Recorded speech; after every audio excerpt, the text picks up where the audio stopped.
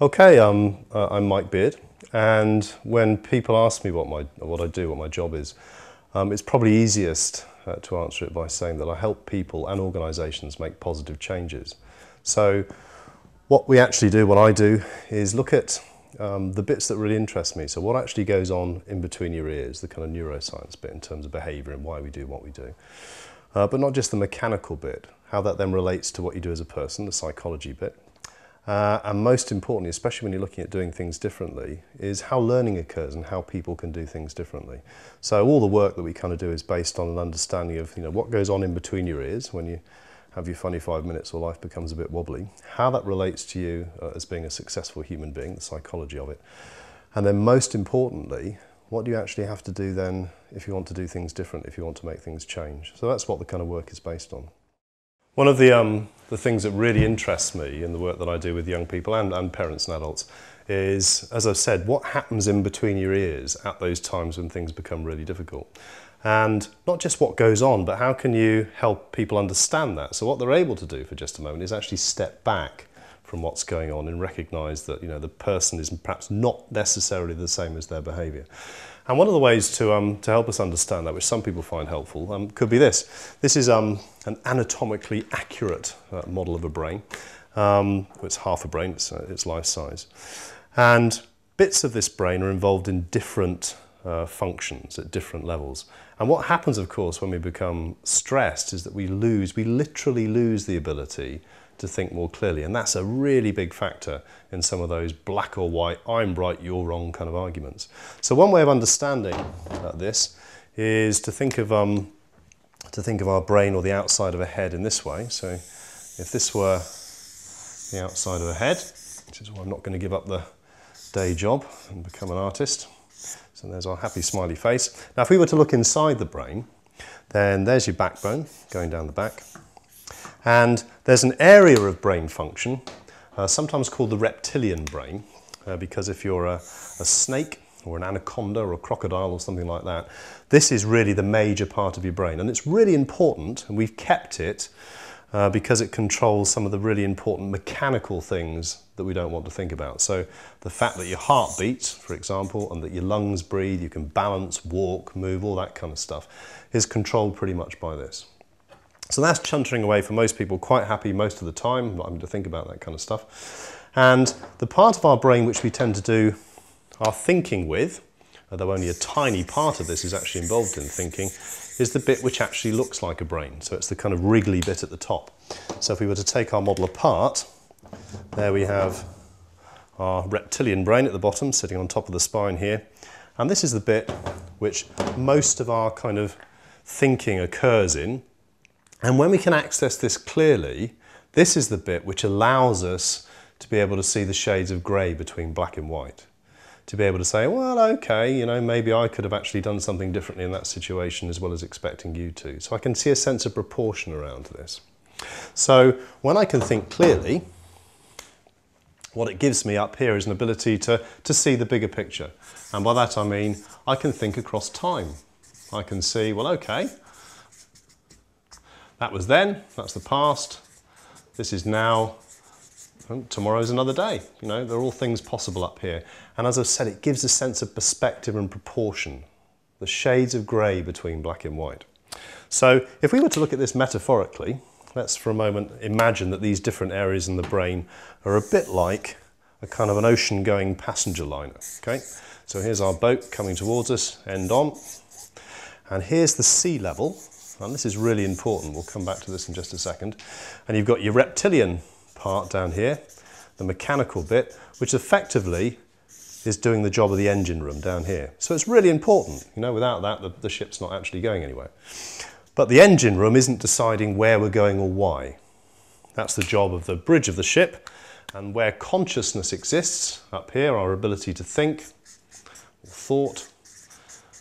I can think clearly if the weather's calm, And the captain, he or she can say, well, okay, we need to think about where we're going and why and crew levels and all that kind of stuff. So when I'm calm, when I'm relaxed, when I can see clearly, I've got good access to this, I can see the bigger picture, I can think across time, I can put things in perspective. But what we know about the way that our brain works is this. There's a third region, sometimes referred to as the limbic part of the brain, or sometimes the emotional part of the brain down here. And what's really interesting about the way your brain works is that every single piece of incoming information, doesn't matter whether you see it, doesn't matter whether you smell it, whether you taste it, whether you hear it, whether you touch it, all of that information is actually routed through this bit, the bit below sea level, below conscious thought, before it gets up to the point where you might think about it. And in actual fact, we get shed loads of information coming into this part, far more than ever makes it up to see the light of day up here. In fact, it's estimated that you might be getting in excess of 2 million to 4 billion bits of information coming into this limbic part of the brain every single second. It's vast. Now, clearly, we're not thinking about that all the time. Only a tiny amount ever gets it up there. But what happens to all this information coming down here? Well, the first thing that happens is it's compared to what you know already. So the interesting thing is you can hear and see and taste and smell something, and it's made sense of by what you've seen in the past. And this is one of the big issues around communication. I can genuinely see, hear, or think something that to me, based on my past experience, is absolutely true and accurate and honest. And it might be different to yours. And yours might be equally accurate and honest, but it's based on what you know. So the fact of the matter is we can genuinely sometimes be talking about exactly the same thing and actually genuinely hold completely different viewpoints on it. And it's sometimes really helpful to remember that. We don't all see the same reality. So one role of this is to make sense of the world around us. It can be different for different people. It is. It's estimated, in fact, that only about 20% of the world around us is actually shared in common with other people. 80% is based on our own interpretation of it. And the other thing which happens is it's as if this part here, the limbic brain, operates a bit like the radar room, and this is just a metaphor. And the radar isn't just making sense of all this information, it's also checking it for threat. It's looking out for stuff which is kind of life and death. Now, if something comes in which matches something on this list, for example, if a lion came into the room or something, you don't tend to stand there in conversation with the person next to you and saying, I wonder where it came from, What happens is, if it's on the list, if it's on the life and death bit, that gets ticked, and the limbic brain communicates directly with the engine room to say, right, get out of there, run as quickly as you can or kill it, the fight or flight response. And to do that, the engine room goes into overdrive, and we experience some of the things which we typically feel when we're stressed or upset or angry or hurt. Our heart races, our breathing speeds up so we can get lots of oxygen into our body. We start to perspire, the clammy hands, because running away or fighting is going to make us hot and we need to cool down. But what people sometimes don't immediately recognize is, as well as switching on what we do need, this is ruthlessly efficient. It recognizes the situation as being potentially life and death based on past experience. And it also switches off what we don't need. So what do we notice when we're stressed or angry? Well, our tummy can feel a bit unsettled. The urge to go to the loo, a dry mouth, because digestion's been shut down. But in terms of communication, not only are we genuinely often seeing two very different versions of the same situation, when we're stressed, as well as the digestive system being shut down, the other part, which is now redundant for the next few minutes, is this bit. We're on autopilot. This is chuntering away quite happily, driving this system. And the same stress hormones, which cause our heart to race, which cause our hands to perspire, which cause me to feel sick, those same stress hormones also quite literally shut down information going up to the point where I can see the bigger picture.